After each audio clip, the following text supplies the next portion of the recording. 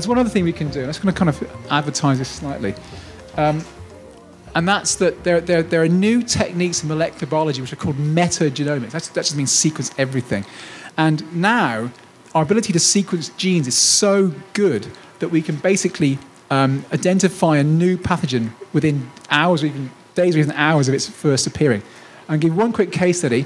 I'm sure you know in the US in the last few years, a disease that's really wiping out bee populations called colony collapse disorder. So the bees kind of disappear from the hive and presumed to have died. It's a very mysterious thing. Now, of course, if the bees go, we are in serious trouble. There's no pollination. It's a massive, massive public health problem.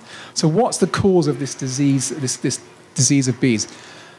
Well, now, with modern day genomics, we have new ways we can actually try and find the cause of this disease. So what we can do, and I was involved in this work, is that, and it's a slightly technical picture, but it doesn't matter. So what you do is you go to hives that have no disease and hives where the bees are suffering the disease, and you sequence every piece of DNA in that hive. You sequence the bee, you sequence the honey, everything. And then you see what's different between the hives that are ill and the hives that are normal. So it's a massive, massive sequencing, incredible amount, which you could never do 2 or 3 years ago. And if you do that, you find that all the diseased hives differ in one way only from the hives that are healthy. And that's the diseased hives have a virus called IAPV. It stands for Israeli Acute Paralysis Virus. It's got nothing to do with Israel whatsoever. This is a kind of an accident of history. But it's one virus characterizes all the diseased hives. And that's the most likely cause of this disease, this very, very serious disease of bees. So now I'm very hopeful with this kind of modern sequencing, which is incredibly powerful now, that we can actually find the cause of new viral infections within hours of disease being identified. So I've to help you, as I thought the thing to do here is I've got some questions I thought you might want to kind of discuss with me or amongst yourselves. And I must say, not all these, in fact, I think none of them, I know the answer to myself. So I'm actually looking for answers, okay? So I'm not here to kind of teach. I don't know myself. So here they are. One, why do most emerging viruses burn out before causing a big pandemic? So that list I gave you a little while ago, most of those diseases have not become human pathogens. They cause a few infections and they burn out. Ebola, I'm sure you've all heard of, very serious infection from Central Africa. Ebola is a great example of a kind of burnout virus. It comes from the forest, kills a number of people, and then fades away. Why does that happen? Why do very few get going, become human bugs, real human pathogens, but most kind of fade away? Second, are some animal species better reservoirs for human viruses than others? Okay, so I told you HIV comes from chimpanzees and other monkeys. Flu is actually from water birds. Are some species better able to carry bugs that then jump into us better than others? And finally, the kind of key question, the one that everyone wants to know, is what's going to come next? Okay, what's the next big viral disease of humans are going to be? So we've had H1N1 very recently. We had SARS before that, West Nile.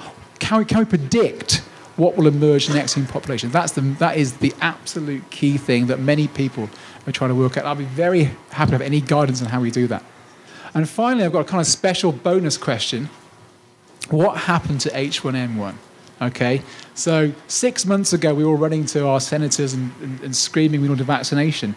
Now it appears to have completely kind of died away. So why is that? And I've done quite a lot of work on this virus. So if we're interested in influenza, it's a very good example of emerging virus that's come from the species. I'm more than happy to talk about H1N1 and will it come back and where is it now? I think I'll stop there. So I have a microphone here. I guess we'll start with the table that is closest. Mention what question you discussed and what your answer was.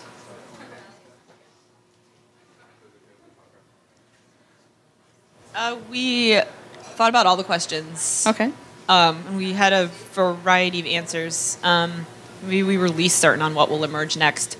What we think might have happened to H1N1 is that it mutated its way into being too deadly and sort of faded out of the population. And we thought maybe that some animal species that are similar to humans would probably be better reservoirs for future viruses, but we also weren't sure if we were talking about host or something like a mosquito, which would just transmit it. Mm-hmm. Those were some of the things we were thinking about. Yeah, and so the idea, so your statement was that animals that look like humans may be good hosts for human pathogens, and that's actually a good answer. So for a virus to get into a human cell, any cell, it needs to kind of unlock the key of the cell. And our cells and all cells have receptors, little proteins on the surface of the cell that viruses enter. And the more similar species are, the more similar their receptors are, these kind of locks and key things are. And so humans and chimpanzees, our cells are very similar, our receptors are very similar, and so it's a good entry point for viruses to get in. The problem, though, is that we don't tend to expose ourselves as often to species that are like us. So on a daily basis, how many chimpanzees do you encounter? Right, it's probably not that many, okay? But living in cities in the US, you would encounter lots of rodents and birds and bats like that. And although their cells are more different, it's harder for the virus to get in. Because we're exposed more, there's more chance of actually getting something. So it's a kind of balance between being hosts that look like us, the virus can work easily, but being exposed to them. In Africa, what's happened now, of course, with logging industry, is we've exposed ourselves much more to chimpanzees and other primates that look like us and carry viruses like us and other diseases like us. And that's what's changed. So HIV, for example, is absolutely caused by logging in West Africa. So logging in West Africa over the last 20th century, we encroached more and more into the forest, exposed, encountered wild primates and got their viruses. So it's a good answer. All right, another table over here. Well, we talked mainly about the third one, so the can we predict viral emergence? And so we were talking about the similarities that we mostly pay attention to a new virus that shows up in humans because that's the thing we care about. But what you were talking about with the bees, it's the same kind of thing from their point of view. A new virus shows up in their population. And wondering if it would be possible, as you kind of, I think, hinted at, that you could just kind of constantly sample the air or something and just see what's out there.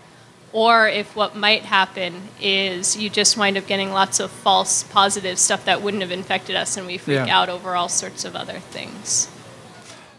So one thing that people are doing now, and you made a very good point, is that there's a global effort now to sample viruses and other pathogens in every community you can imagine. So you go to seawater, many people have done this now, you go in seawater, a very small amount of seawater carries an enormous number of viruses, okay, incredible number. People are using freshwater lakes, they're using different human tissue samples, even fecal samples.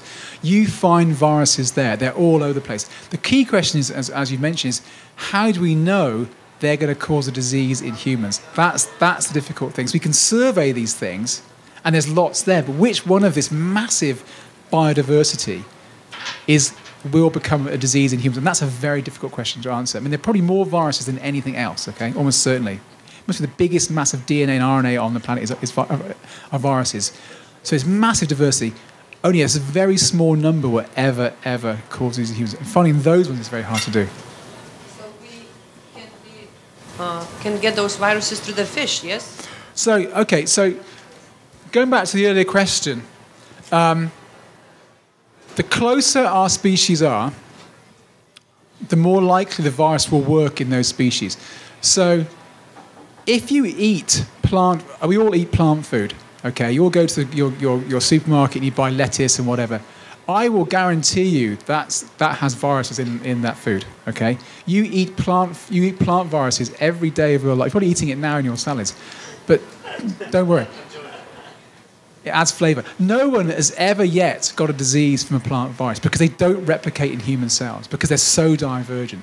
So we're exposed to things, fish, for example. I don't know yet of any virus from a fish that will infect human cells. We will almost certainly eat them. We almost certainly do. But they don't work in human cells. So you have to be much closer than fish are obviously a long way from humans and an evolutionary tree. So you need to be a much closer species for that to work. But they will have them in them, but they won't work in our cells.